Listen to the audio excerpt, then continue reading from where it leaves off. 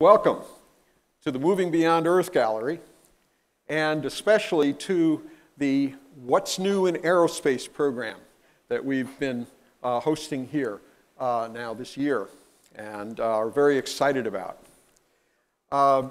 We also want to welcome our electronic audience, the NASA Network audience, and talk about a subject which actually is very dear, I think, to my heart. And that is, underlying all of this, is there life in the universe? Well, the answer to that, what would you say? Who would like to answer that question with a one word? Is there life in the universe? Just blurt it out. Yes. Where is it? Here. But now here is to find it elsewhere. And we have two great speakers today.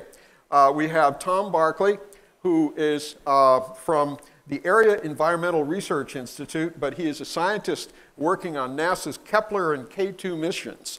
And that means that he finds these extrasolar planets around an abundance of stars. In the last few years, it's just really been exciting that there are so many stars out there with planets. But then what do you do when you find them? Well, we also have Hannah Ruth Wakeford, who is a postdoctoral fellow at the Goddard Space Flight Center, and she's working in the Planetary Systems Laboratory to say, okay, once you find a planet, does it have an atmosphere, and is it suitable for life? So it's hard for me to get my mind around the fact that not only are we looking for planets, but we are applying environmental techniques and interpretive studies to these extrasolar systems. And so sooner or later, I think we're going to have an answer. Now, why are we doing this now? Because it's been 20 years since our understanding of are there other planets around other stars and other solar systems in the universe beyond our own. 20 years ago, 25 years ago, we would like to say sure, but we really don't know. Today, sure, we really do know. And that's been a totally exciting thing, and we're going to be looking at the two primary elements of the search itself, and then what do you do with the search in this program today. So I'd like to turn first to Tom, who is going to tell us about that search. All right. Thank you. So like I said, my name is Tom Barclay, and I'm coming out of Ames Research Center, which is based in the heart of Silicon Valley in California. And what I do is I look for planets orbiting stars other than the sun. We call these planets extrasolar planets, or at least we did a few years ago, but extrasolar is too long, so now we call it exoplanets. So these are planets that orbit stars very distant from our own, stars perhaps like the sun, perhaps very different from the sun, but far out in the Milky Way. Put up some slides. I think I can show you a little bit about the history of finding other planets and how NASA is invested in this search. So the first planets were found, in fact, the first planet orbiting a star like our sun was found this month, 20 years ago in 1995, orbiting a star known as 51 Peg. These were found from the ground, but since then, NASA's been spending most of its resources and time searching for planets from space using space telescopes. This started with the great workhorse of NASA, the Hubble Space Telescope, which is very famous for its beautiful images. This started this revolution, but it's Kepler, the Kepler Space Telescope, this telescope I'm going to discuss in a little bit during this talk, that really changed our understanding of our place in the universe. And going on from there, there's the K2 mission, which is Kepler's new life, and in the future, something known as the TESS mission, the Transiting Exoplanet Survey Satellite, which for those of you in this room can learn about it after this talk at the back here, and following up with NASA's next great observatory, the James Webb Telescope. And then beyond that, there are probably what some of the kids in the audience are going to be working on if they become scientists. So with this talk, really what I want you to do with mine and Hannah's talk is by the end of it, know how we're going to hopefully find aliens. That's the plan. So if you stay till the end, you should know how we're going to do this. Now make no mistake, the people who, perhaps 20 years ago, who said they want to go and find aliens, they were they were thought of as a little bit crazy. But now, this is real science. Real scientists are thinking really hard about how to find life elsewhere in the universe. So the way we find planets with a Kepler spacecraft is using something we call the transit technique. The way a transit works is you have a star, and you have a planet pass in front of that star. That planet blocks a little bit of the light coming from the star. The star gets dimmer to our spacecraft. It appears dimmer because some of the light's blocked, and we know a planet is there. We're fortunate enough to see planets in our own solar system transit the star. Just once every about 200 years, Venus transits the sun from our perspective. But fortunately, we're living in a time when that's just happened. So if you missed it, well, I hope you're living a healthy life, because you're probably going to need to live at least another 200 years to see another one. But in 2012, Venus transited the sun. This here is a video, for those of you who can look left or right who are in the room, of the transit of Venus. You can see here the planet slowly moving across the face of the sun. And you see the sun here isn't of uniform brightness. It's not one flat disk it appears to us to be. It's actually very active and dynamic, and a lot of things are happening on the surface here. You see near the edges, it appears dimmer to our eyes. You see as it repeats, the planet coming in across the limb of the star, the dimmer part. You see there's actually lots of stuff going on the surface. This is convection. This is hot plasma, hot gas moving up and moving down as the planet passes in front of this star. This is actually, in our spacecraft, what causes us our noise. Our detection is limited by how much stuff is happening on the surface of the star. So this is what we do. We take the light of a star, we sum it all up, and we wait for a planet to pass in front of a star. Here's more of a real data. This is what our spacecraft takes. Now, many people won't show real data because it's a little bit more difficult to interpret. But what you're seeing here is this time series. So we measure the brightness of a star every 30 minutes.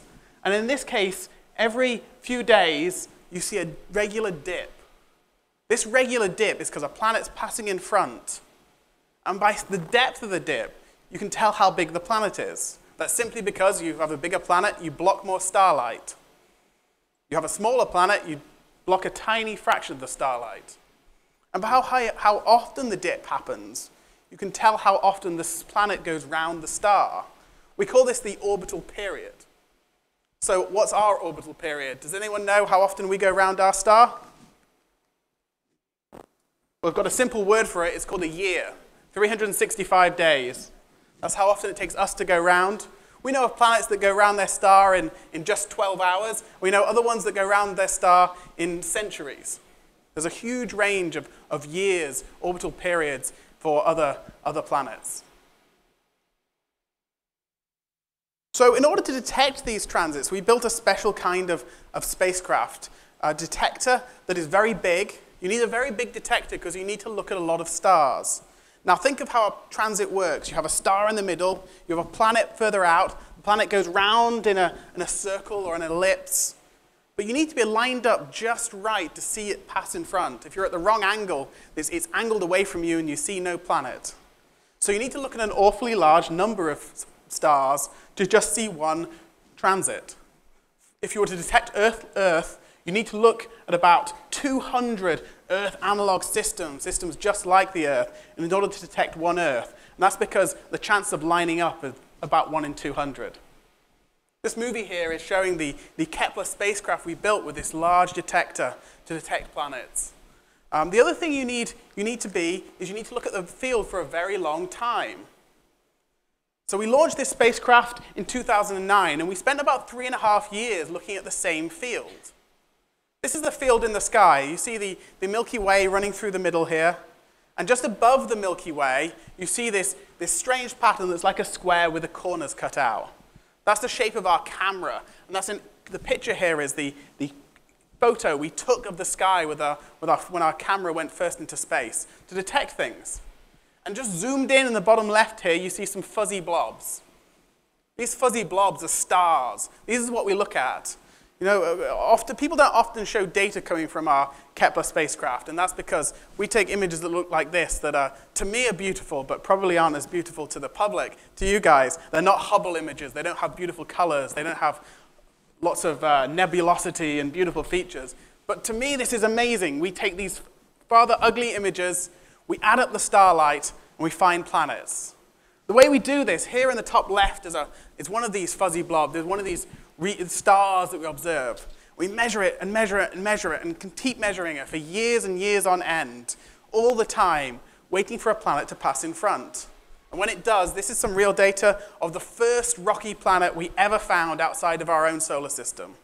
It was known as Kepler 10b, and it weighs something like 8 times as much as the Earth. And it's very hot. It's a hot world. It's nothing like the Earth. But for the first time, we knew that there are places out there that are rocky like our own. So let me take you a little bit into the history of where we are. I think because we've now known of exoplanets for 20 years, many of you in the audience won't have been born when we didn't know of planets. And many of you other people in the audience spent most of their life without exoplanets existing. It's nice to look back and look where we are. Up until around about 1995, we had our own planets in our own solar system, 8 or 9, depending on your view of Pluto. And we had a few other tentative hints that there might be other planets out there. In the early 90s, we found a few planets orbiting these strange, weird, dead worlds called neutron stars that were really nothing like our own solar system, but at least there were bodies of the same kind of mass and size as our own solar system out there. But in 1995, we found the first planet orbiting a star other than the sun. And then the floodgates really opened. This is where we went to from the history. I'm showing a graph here. I'm only going to show like 1 or 2 graphs during this talk, but I think it's important to understand where we are via a graph.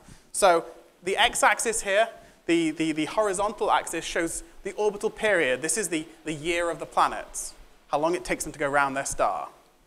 And the y-axis here, the vertical axis, shows how big the planet is. So you can see the line of Earth. That's at 1 times the size of Earth. And you can see the line of Neptune. That's at 4 times the size of Earth. And you can also see the line of Jupiter. That's at 11 times the size of Earth. From 1995 to 2009, this is the picture of our solar system. And you can see where most of the planets fall. They're high up. They're at the top of the graph. That means that they're the size of Jupiter. They're big things. Some of them are very close in. They're hot Jupiters. They're nothing like our own solar system. And some of them are very far out. They're perhaps more analogous to our own Jupiter-like planet, which orbits very far, about 5 times the distance of Earth from the sun. And then there was a hint, if you look going into the lower left, that there are some smaller planets out there, perhaps some Neptune-sized things, maybe even things a few times bigger than Earth, but very few. So in 2009, we really didn't know, is Earth special? Are there places like Earth out there that we haven't found yet? Or are there simply very few rocky planets that we know of? This is what happened from 2009 to 2013. This is the revolution in our understanding of our place in the universe. We suddenly went from knowing that not knowing of anywhere that looks quite like our own system, to knowing that there are places the size of Earth everywhere. Most of the stars you look at in the night sky will have planets orbiting them. Isn't that incredible? You think there are planets out there. Perhaps it should have been assumed, why should we be special? But hey, we have life, and life seems pretty special to me. But there are planets out there the size of Earth everywhere.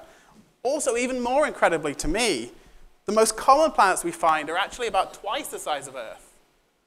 This means that there's nothing like these in our own solar system, and studying them and understanding them is a real challenge. We don't have proxies of them in our own solar system.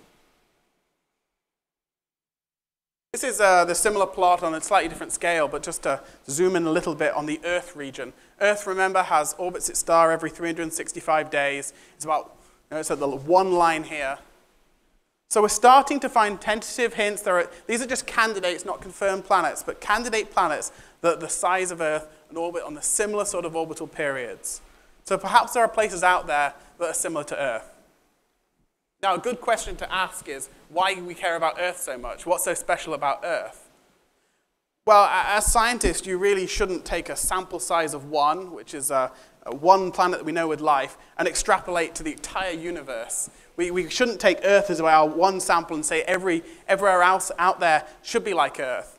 But Earth's the one place we know with life, and so it seems like the only place to start is to look for places that remind us of Earth. So what do we know about Earth that we think is special?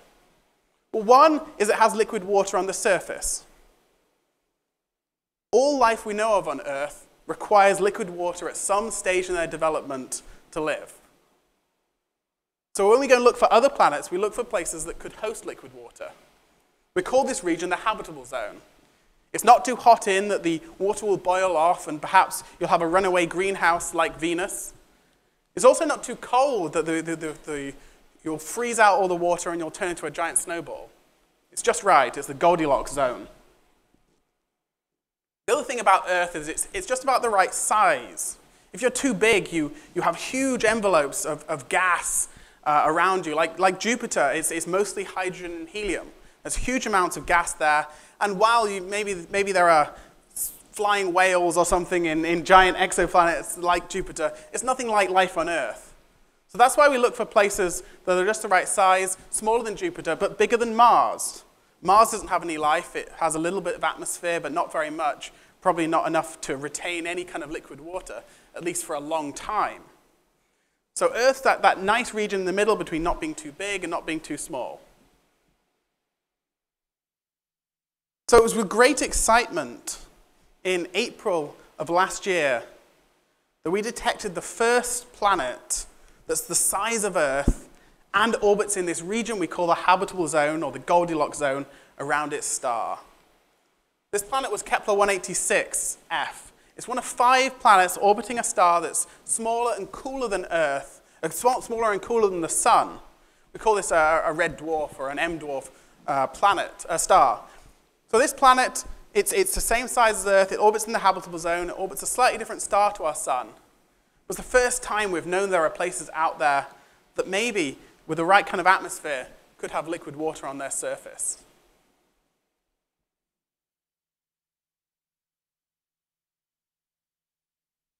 So this is kind of the story of where we've come from with Kepler. It's a relatively short story given the how long we've been around and how long as humankind we've been doing science. It's very short, the history of learning about places that remind us of home. In 2011, we found the first planet that was Earth-sized and was orbiting another star, orbiting a star like the Sun. And then later that year, we discovered the first planet in the habitable zone. It's just a few years ago, just 4 years ago, we found these. Kepler 22b was the first planet orbiting the habitable zone. This planet's a bit bigger than Earth. It probably, maybe a water world, maybe has some hydrogen, helium, gas. Maybe it's difficult to tell. It's certainly unlikely to be similar to our environment on Earth. And then last year, we found Kepler 186f. That was a big moment, a big discovery. Then later this year, earlier this year, in July this year, we detected the first planet that's approximately Earth-sized and orbits a star like the Sun. This was Kepler 452b. You may have seen this in the media. We were very excited, and so was the media, and it was reported very, very heavily. So what's the difference between, and why are we excited both about Kepler 452b, this is this planet orbiting a star like our Sun, and Kepler 186f, the one I showed you a little bit earlier? Well, it's because they orbit very different types of stars, and they're in different environments. Kepler 452b is a planet that's a little bit bigger than Earth. It's about 60% bigger, but it orbits a star like our Sun. So we know there are places out there that are approximately Earth-sized and orbit in the habitable zone around Sun-like stars. Well, that's wonderful. That's absolutely amazing. Now we know that. There's also places out there like Kepler 186f that orbit in the habitable zones of smaller stars. And smaller stars are very exciting because most of our galaxy is made up of small, cool red dwarfs. About 70% of the stars in our galaxy are made of these small stars. So if we're going to look for life, and perhaps if we're going to look for places out there, the most common planets, the most common places probably to have water are going to be these planets orbiting small, cool stars. So we've gone from knowing that there are planets aren't particularly common, or planets, we know very little about them. Planets are everywhere. However, most of the planets found by the Kepler mission are relatively small, relatively far away, and difficult to follow up. So now we want to build a new mission. NASA's next big mission is known as TESS, the Transiting Exoplanet Survey Satellite. Now we know planets are orbiting most stars. Let's go and look at our nearest neighbors. Let's look at the stars nearby. Stars perhaps we can follow up from the ground, from other space-based missions much more easily than these faint distant stars we did with Kepler. This is what TESS is going to do, the Transiting Exoplanet Survey Satellite, which will launch in 2017. And so can I demonstrate that? Let me show you what is basically a top-down view with us in the center and then these circles showing you as you zoom out of our galaxy, or zoom out from us, what our local neighborhood of stars is going to be like and how we're going to detect planets. You're going to see several dots here which show in red where we expect to find planets from TESS based on simulations. And then in black, you're going to see where we found planets from Kepler. And you see they're very different populations. So let me zoom out here. All these red dots are TESS. These are the planets we're going to find with this future telescope, our nearest neighbors, ones we can follow up easily. And then you see where Kepler looked. Remember, Kepler looked at one patch of the sky. So as you see that cone coming out from that region from us, where Kepler found all of its planets. So Kepler told us there are planets everywhere. TESS was going to find those are our nearest by. We can follow up and hopefully one day understand what their atmospheres are made of. There we go, this beautiful cone going out into the galaxy. And then on the further out, on the longer term prospects, we're detecting planets right now by looking for proxy methods. We look for planets blocking starlight, primarily at NASA. But what we really want to do is image the planets themselves. Directly imaging of planets. Now, this is something we can do for a small number of giant planets right now. But one day, hopefully when some of your kids are in the audience, maybe in 20 years, we'll be able to image planets orbiting stars, planets that are Earth-size and perhaps in the habitable zone. This is an image here showing you how we directly imaged a planet in our own solar system. This is Cassini taking an image from Saturn of Earth. This is Earth. This is the updated pale blue dot image that was taken a couple of years ago.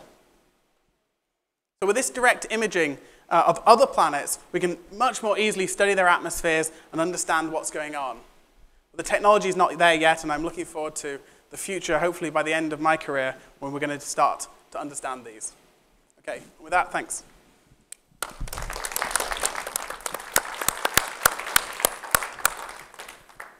Well, I'm sure we have some questions here in the audience and also on the NASA network. If anyone here has a question, please come over, and Katie is going to help her with that. But we'll start with the online questions. The online, and I read it, right? Yeah. Why can't I read it? What future projects are geared toward the discovery of more exoplanets? And is the James Webb Telescope able to detect planetary transits? Dustin. I think I'll address this one a bit.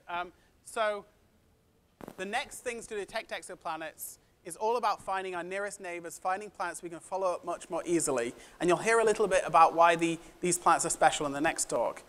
James Webb, while it could detect transits if we wanted to, James Webb's field of view, where it looks, is relatively small.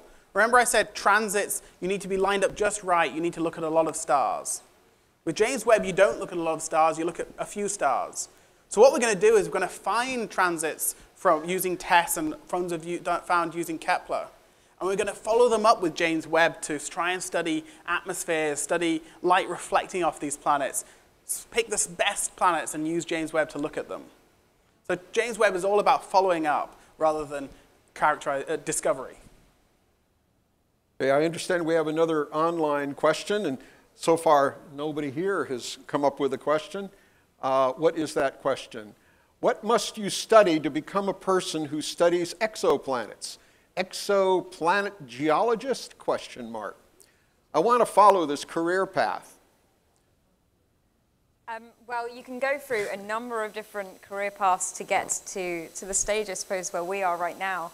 I studied planetary and space physics at university, so I did kind of follow the geologist's path route, but lots of people can do physics, you can do maths, you can go through engineering to follow this kind of career path and really kind of select your way through university and through school to do the sciences and to do the core things that we study. It is physics, it's chemistry, and with the astrobiology, as we're doing right now, so we're looking at meteorites for hints at life in those. That's done through biology. So all of the sciences, maths, and engineering subjects are a perfect way to pave your field towards these exoplanet studies. We have time for one more question, one from the audience. Yes. Yes, sir. Hi. Recently, there's been a lot of news about this Dyson sphere potential thing, or the transits in front of a star. Could you talk a little bit about that?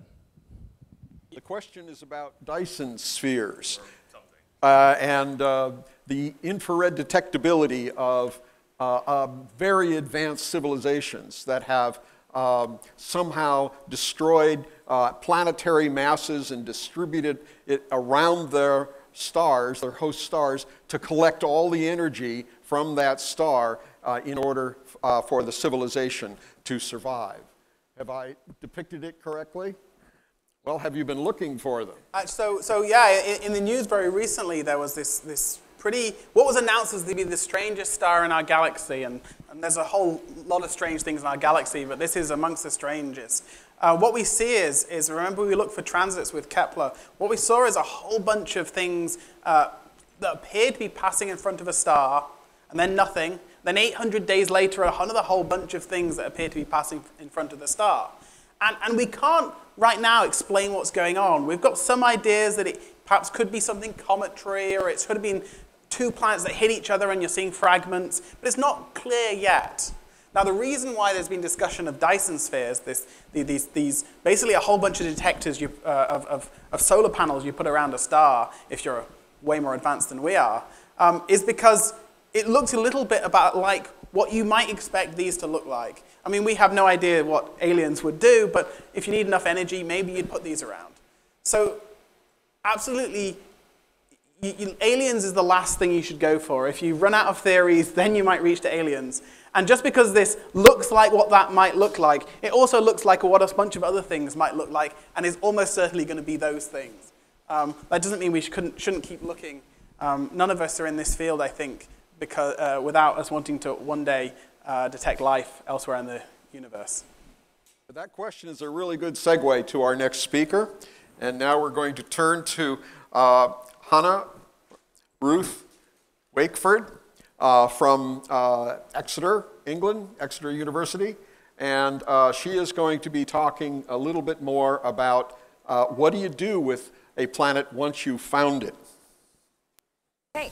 Hi, everybody. I'm Hannah Wakeford, and I currently work at NASA's Goddard Space Flight Center in Maryland, so just outside of DC. And what I'm doing is I'm looking to characterize these types of planets. Using the Hubble Space Telescope, what I'm doing is I'm looking for water vapor in the upper atmospheres of some of these planets and really trying to work out what they might be like.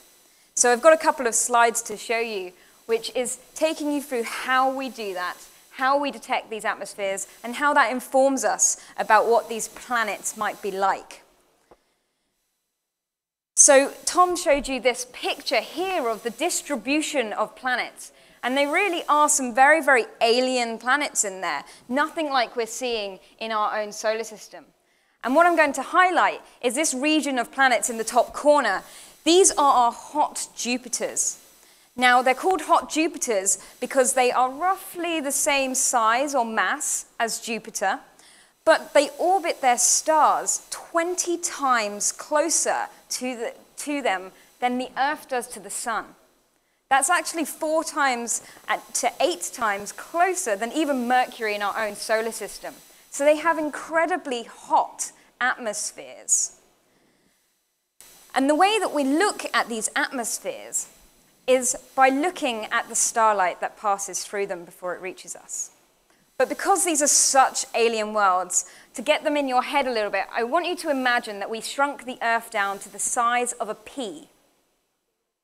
Now, on this scale, the largest planet in our solar system, Jupiter, would be about the size of a large orange.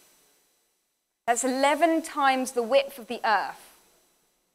These hot Jupiters, these planets that we're discovering, orbiting very close to their stars, are on average 1.5 times the size of that. So about the size of a watermelon. So they're very large planets orbiting very close to their stars, and their atmospheres are being heated by their stars. They're constantly bombarded with the radiation from their star, and they're actually hotter than sitting underneath this engine over here as it takes off. So they're incredibly hot places. Now, when we're looking at these, we're looking at them in transit. So because they're passing in front of their star, what we can detect is starlight that has shone through that atmosphere before it reaches us. And we see something like this on the Earth. This is an image taken from the International Space Station in orbit around our planet. And it's able to look through the edge of the Earth's atmosphere. And that's what you're seeing here. If you look through the edge of the Earth's atmosphere, you can see some of the starlight which has passed through it before reaching the camera. And we are doing the same thing for these alien planets. We're looking for that very small amount of starlight which has passed through its atmosphere before it reaches our telescopes. And to put this on scale, this is a scale diagram of a star that we're looking at and a hot Jupiter, one of these really big planets orbiting it. And around that black circle is a blue atmosphere to scale of what we're able to image. And you can very, very barely see that. But we're able to detect the light that has passed through this very, very small amount of atmosphere compared to the size of the planet. And the way that we do that is in the transit. And what we do is we break up that transit light, that light from the star, into all of its different colors. If we break up that light into the different colors, if we just view it in the blue, we get a measurement of the amount of light being blocked out by that planet. If we then measure it across all of the different colors, the green, orange, red, we can build up a picture of how the size, the relative size of what we're seeing of this planet is changing because different parts of the atmosphere, different things in the atmosphere, like water vapor or here, sodium and potassium, are blocking out that light. So if they're blocking out that light in that atmosphere, it looks like it's bigger. So if we build up this picture of these planets over these different colors, we can get an idea of what is in the atmosphere absorbing that light. So when we're looking at the Earth's atmosphere, lots of beautiful water vapor clouds.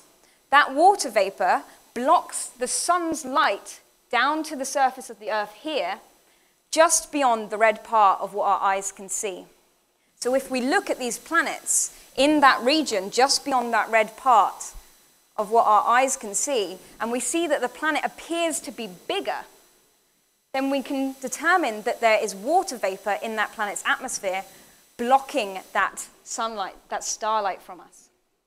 So this is an idea of what different types of planets might have in their atmosphere across the optical and into this infrared region where this water vapor, and you can see it on these very, very hot planets, is blocking this light. And we're able to detect these different molecules from the atmosphere by how much light they're blocking and where they're blocking it. Now, I've got some examples here of a simulated sunset in the atmospheres of one of these hot Jupiters. This is what the sunset would look like from this planet, because we've measured what the different things in the atmosphere are that are blocking that light. And this is the measurements that we've taken with the Hubble Space Telescope. And this shows us that it's scattering lots of blue light, just like the Earth's atmosphere does. If it's scattering lots of light, then it's going to appear very red in sunset. And it's much, much bigger than the Earth's sunset, which you can see in the bottom corner, because it's so much closer to its star. The closer it is, the bigger the star appears to be in its sky. So you can see all of the colors of the sunset across the disk of the star because it's so close. But here's a really alien sunset. This is a sunset on a planet called HD 209458b. Very fancy names in exoplanets. This is a very alien green sunset because it's got lots of sodium in its atmosphere. So the sodium street lamps that you see outside are orange. This has got sodium in its atmosphere. It's blocking out those colors. So if it's absorbing those colors, you're going to see all of the other colors. And you're going to be seeing these blues and these greens. And again, the Earth's sunset in the corner there for scale. Another really strange planet that we look at, this is WASP-12b, and it orbits its star in just over a day. Its year is just a bit longer than our days here on Earth. It's very close to its star, and you can see it's much, much bigger in the sky. But it's got a very gray sunset because it's a very cloudy planet. There's lots of very, very hot, molten material in its atmosphere, which is scattering all different colors of light. So it would be a very gray-scale sunset. And these are the actual data points that we're getting from Hubble. So let's go back to our fruit basket of planets. We want to be looking at these Earth-sized planets. And Tom was talking about these planets which are 2 times the size of the Earth. So our little blueberries. We're also detecting these other planets that we don't see in our solar system, these kind of Neptune 4 Earth-sized planets and smaller. And these kind of go up to about the size of an apple. So this is our family of planets that we're discovering in our galaxy. These Earth-sized ones to these super Earths, these 2 times the size to 6 times the size. And then these Jupiters and hot Jupiters. So there's a huge range of planets out there that are nothing like what we've got at home. When we've got planets in our solar system, we can throw things at them. And NASA are fantastic at doing that. Lob a probe at it, see what we can get. We can't do that with these. So we have to look, what would we expect life to do? What in the atmosphere is going to tell us that there's life? And we're looking at these hot Jupiters where we've got a huge extension of the atmosphere down to these super Earths where they're much smaller. There's much less atmosphere. So it's much, much harder to do because less light is able to pass through that atmosphere compared to these really, really expanded planets. So we've got all of these telescopes at our disposal. And in the future, TESS is going to find us more and more of these planets that we can follow up, as Tom said. And James Webb Space Telescope is going to allow us to characterize these, look at their atmospheres, and see what they might be made up of. So back to our old Voyager 2 pale blue dot. This is what the Earth looks like from afar, suspended in a sunbeam on a mote of dust. If we were to look at what the spectrum, so look at what the absorption, what things are blocking that light for the Earth, we see something very much like this. But what does that mean? We want to know what each of those different lines mean. What is blocking that light? And you can see that there are lots of different parts of the atmosphere where there are different things contributing to it. So this vegetation causes a very specific wavelength, very specific color signature in an atmosphere. The ozone and oxygen, the amount of water vapor we have in our atmosphere. Then there's methane and outgassing from volcanoes. We can look and see if we can find indicators for a balance, an off balance. So we produce, and the cows produce a lot of methane. That is not equal to what would naturally be there. So we can look for these changes, these things that are not in balance. And what kind of life are we talking about? Life is incredibly resilient. It will try and try and try wherever it can to exist. The type of life we're likely talking about are these extremophiles, these things that live in the worst and most harshest places you can imagine. They live in very, very salty places. They live in very, very hot places, cold places, underwater, in pressure environments. The picture in the bottom corner here is of blood falls in Antarctica. This is because subsurface biological material is growing underneath the ice and then is pushed out. It's a different color. It's a different type of life from what we expect. And there's this one really special one called the tardigrade. He's the water bear. And if he was this size, it would be absolutely terrifying. But he is incredibly tiny. Incredibly tiny. But he is a multicelled organism which can survive even in space. And they have been shown to last 10 days in hibernation in space. This type of life is incredibly resilient. And this is what we might be talking about.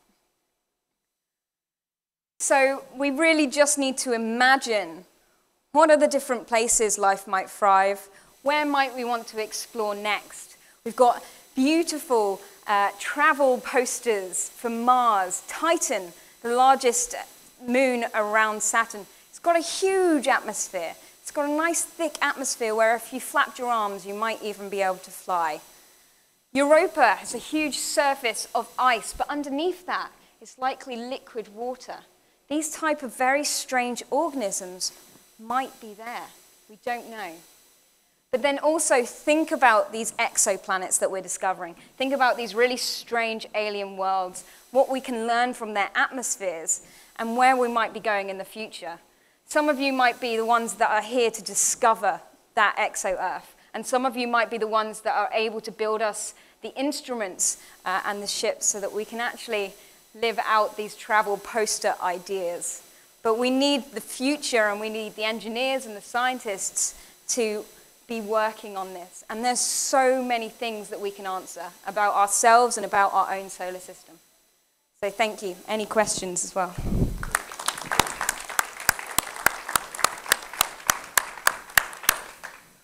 I'd like to start with a dialogue, or maybe a trialogue, between the three of us about this incredible set of perspectives. I mean, 20 years ago, we couldn't have possibly had this conversation. And what was it that made a difference, not only in detecting planets, but in characterizing planets, or being able to characterize the environments for life? And I'm just wondering from both of you, as you trained as students and scholars, what was it that excited you most, saying you can make a contribution to this field? Now, so it's a sort of a complex question. Why couldn't you do it more than 20 years ago?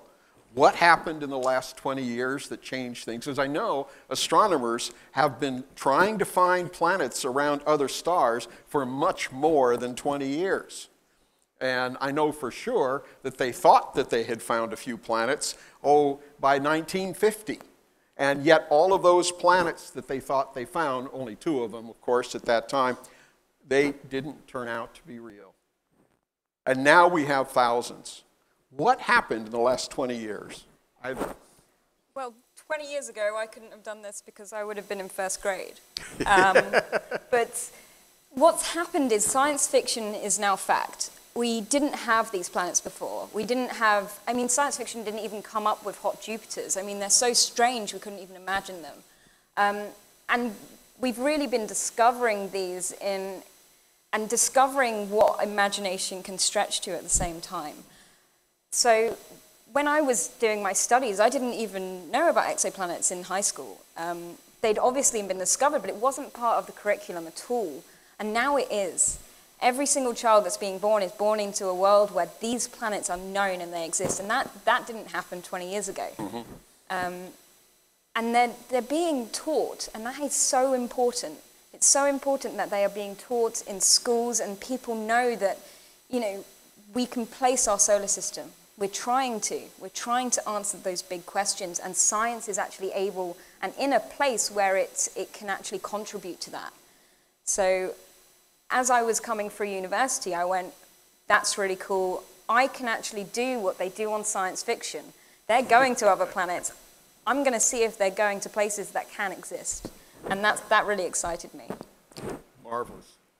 What's your experience? I think one of the reasons why we can find planets now is because a small number of pioneers 20 and 30 years ago dared to believe that there were planets out there and risked their careers and their reputations, and also spent most of their life not finding planets, but believing they're out there and just willing them to exist. And then they were found.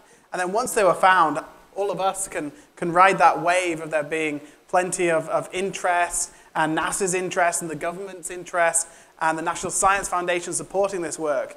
But without those people telling us that these studies would reveal something, believing it, we wouldn't be where we are today. But what were the technologies that made a difference? What was not available more than 20, 30 years ago that is available now? Not only the technologies, but the mindset, maybe. Do you have some sort of view on that? Certainly technology improves, that's without a doubt. But I absolutely think it's the mindset and the will to do this. There were people proposing missions that would have detected exoplanets way before they were detected. But there wasn't this belief that they'd find anything. They thought it was too risky. Once we knew they were there, then we could take the much smaller risk of building these very expensive missions to find many, many planets. Okay. Question from the audience. In terms of the spectrography used to identify exoplanets, does all of the data come from the visual spectrum? And if it doesn't, which part offers the most insight into what the planets are made out of? That's a really good question. So he asked which part of the spectrum, which part of that color spectrum is really important and which part will give us most information. At the moment, we're using the Hubble Space Telescope, which does have the optical, but it also has this near-infrared part.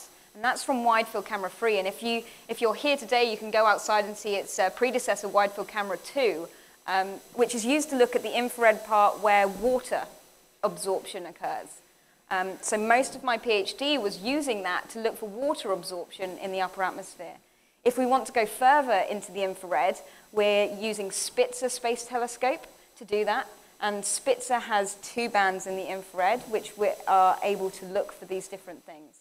But what James Webb is going to do, so the James Webb Space Telescope, which is going to launch in 2018, that's going to give us coverage from the optical, the end of the red end of the optical, all the way up to 30 microns, and that's well into the infrared, so this heat signature that we've got. So that's going to really expand our understanding of these atmospheres, what is absorbing them in this very, very critical region. And we might even be able to tell you a little bit about what kind of clouds we're looking at.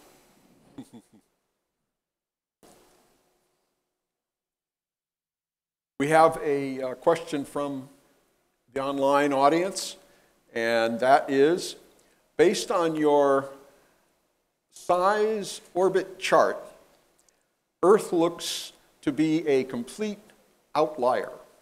Is this an indication of current technical limitation of observation? John. I would say it's very likely a limit of observations. I can't say that for sure because we haven't truly found anything we would say is an Earth analog, an Earth twin. Nothing out there quite yet would fulfill that. But it's because of technical limitations. In order to find Earth, you'd need to look at from the right angle at the right star for years, several years on end. And then you'd be able to have to model what your spacecraft's doing during that time and really develop your algorithms in order to be able to detect these tiny, tiny signals. So this is something we have been doing with Kepler. Kepler's main mission lasted about 3.5 years, and the time since 2013, the last 18 months, we've been really working on improving our understanding of how the spacecraft is working. It's in space, so you can't go and measure how something reacts to temperature. You have to remote sensor it. So we're improving our remote sensing, we're improving our models of how the spacecraft works. We're trying to understand what the onboard things are doing and what's coming from the star. That's helping us to improve this. You might talk a little bit about bias. And I don't mean bias in terms of our opinions, but our bias in terms of the fact that we tend to discover planets going around other stars in very short periods because we're not looking for very long time. You had brought that up. But I think you need to emphasize that short period transits, short period variations in radial velocity are more sensible than long period that take longer to discover. And we've only been doing it for a few years. 20 years is not much in at least astronomical time. Do you have any thoughts about that? Well, as you said, it is much easier for us to detect these big planets. The bigger the planet and the closer it is to the star, the more light it's blocking out. And also at the same time, the closer it is to the star, the smaller its year is. So the smaller the time is between it passing in front one time and coming round and passing in front again. So we can confirm that something is periodically blocking out that light much, much quicker. If it takes 3 days for it to come back round and block out that light again, we can, in a week, tell you that it's blocked out that light a number of times. And that's really important for when we're confirming these. And Kepler's mission was to stare at these stars for 3 years so that over the 3 years you can build up 3 transit events, 3 periods where it's blocking that light for these much, much smaller planets in these much, much wider orbits. Because we need to confirm that the thing that is blocking out the light is actually going to do it again. So it is therefore kind of inferred to be a planet on an orbit, a regular orbit. So it's easier for us to do these bigger ones. And then at the same time, it's easier for us to detect smaller planets orbiting smaller stars because it's a relative size. So we're measuring the amount of light blocked out by the relative size of the planet to the star. So if the star is smaller, the same amount of light that being blocked out by a bigger planet on a bigger star can be measured. So these smaller stars are very important for these kinds of studies as well, because we're able to get to smaller and smaller planets. But if you want to look at ones where the orbit's longer, you have to look at the star for longer. So it takes a lot of time. That's why when planets started to, or at least transits started to be observed with Kepler, they called them planetary candidates because they had to wait to see if the transit came back. Isn't that right? Yeah, that's right. We find the planets that are easiest first, and then we go make it harder. So when we first find planets, we find planets that are big and are very close to their star. And we work on those first, and then we get to the more difficult ones. It's no coincidence that the 2 best planets we've found from Kepler are one that's Earth-size, it's in the habitable zone, but it orbits a very small star. And the other one being a star that is the same size as the Sun. The planet's in the habitable zone, but the planet's much bigger. They're skirting around this edge of where we can find things. We can find bigger planets orbiting Sun-like stars, and we can find smaller planets orbiting smaller stars. Finding the true Earth twin, as we say, is very challenging indeed. And I believe we're going to get there, but it's a lot of work, and we hone our skills where we can do it most easily. The same with atmospheres. We start with the atmospheres of these giant planets, and then once we can do this, we move to the more challenging regime of more terrestrial worlds and probing the atmospheres of these worlds. But that comes later. I can't wait. Now we have a question from the online audience. Have either of the speakers been inspired in their career paths by science fiction books, TV shows, or movies? Doctor Who, perhaps, given you both seem to come from a certain part of the world. I was inspired when I was growing up by Stargate. I kind of got that there. Stargate is a show about traveling to different planets. And that really, I grew up in the time when that was on television. So that really, and there's a female astrophysicist on the show, and I was like, I can do that. So I basically stopped saying I can't do that and just went for it, really. Wonderful. How about I mean, absolutely. Science fiction inspires our discoveries. I think the best example of this was there are books written about planets orbiting 2 stars. There are several of these. Solaris was a book in the 30s, I believe, or a long time ago. But later on, there was Gallifrey in the Doctor Who universe, and then Tatooine in the Star Wars universe, all planets orbiting 2 stars. So they said they'd be out there, and a lot of scientists kind of said, well, maybe, probably not. It's very difficult, that environment you can't form planets around. Who knows? Guess what? In 2012, Kepler found the first planet orbiting a double star. This is 2 stars and a planet going around the outside. We call them circumbinary planets. So this is science fiction predicting science fact, or that's what we're doing. And I think that's the best example. And hopefully there'll be more science fiction that will turn into science fact as we go along. I even remember as a student being asked to try to compute a stable orbit around 2 stars. And it had to be, the 2 stars were very close together and the planet was very far away. But we have one more question from the online audience. In TESS, is TESS like a larger scale Kepler? Just focusing on closer stars. Can you characterize TESS? Actually, TESS is more like a smaller version of Kepler in many ways. You know, you can imagine something very big honing in on a small area of space, but if you shrink it down, you can look at a much larger region of the sky. That's what TESS is. You shrink down the cameras from Kepler, but you increase the field of view. You know, you think of a microscope. As you zoom in on a microscope, you get your maximum magnification, but your smallest thing you see. You shrink out the magnification, you see a lot more of the sky. That's somewhat of how TESS works. Well, I want to thank both Hannah and, Tom,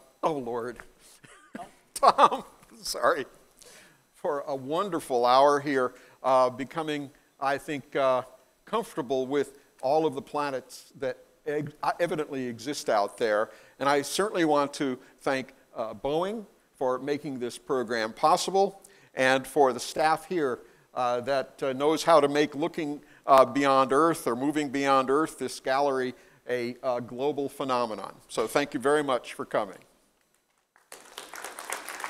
Thank you. Sorry, Tom. I can remember.